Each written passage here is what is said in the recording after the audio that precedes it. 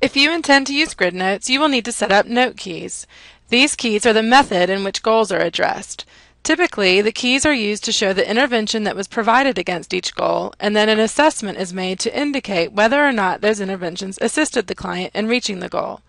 However, you have full control over how you set up your key types. To be sure of this setup, let's look at an example of how the keys are displayed on the note. Your keys will be listed along the top of the note, and your outcomes will be listed along the side. Your staff will then mark against each goal what key was used in addressing the goal. Here's an example of some intervention keys. I is marked when the goal was completed independently. VP is used to show the number of verbal prompts provided to meet the goal. G is used to mark when a gesture was provided, and so on.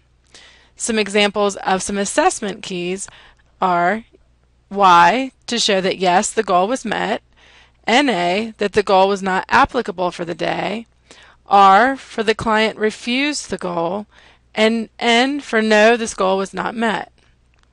When you set up the keys, you will have the option of marking whether or not a key requires a comment. This will enforce your staff to input additional details when any one of your intervention or assessment keys are used. You may set the keys up uniquely for each service that you provide, allowing you to tailor them to each of your service's documentation requirements.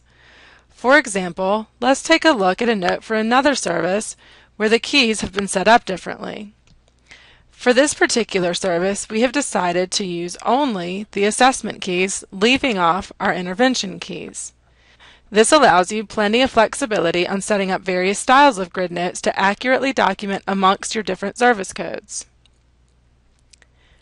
It is also important to understand how your keys will be used when measuring progress against goals.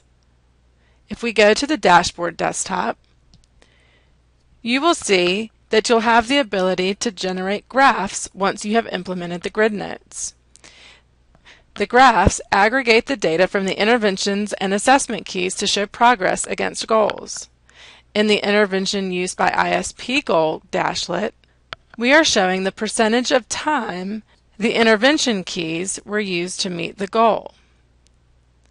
By hovering our mouse over each line, you will see each goal and the interventions used for the specified period of time. And in the Assessment of Progress by ISP Goal graph, we show the percentage of time the assessment keys indicated whether or not the goal was met. Again, hovering your mouse over the lines will display the goal and its associated assessments.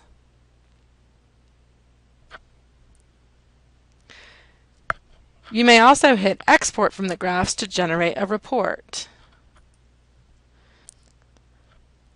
So, you can see that the way in which your keys are configured is critical in understanding how your goals are being worked.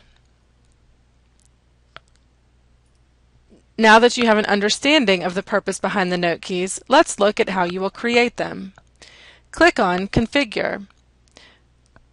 From there, click List Configuration, Services, and Note Keys.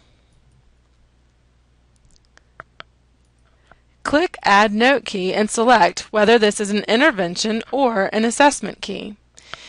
If you determine that you need a note key type other than intervention and assessment to label your keys under, then submit a request to our support department by going to Options, Support, Contact Support, and submitting your request. It is important to understand that any new note key type will not be able to be graphed to measure progress, so it is recommended to use the intervention and assessment key types. After clicking Add, enter in the key abbreviation. This is how the key will be displayed for the staff when they create their note. Enter in the key description. The descriptions will show up on the note report in the form of a legend. Here is an example of the note report and how the legend will be displayed.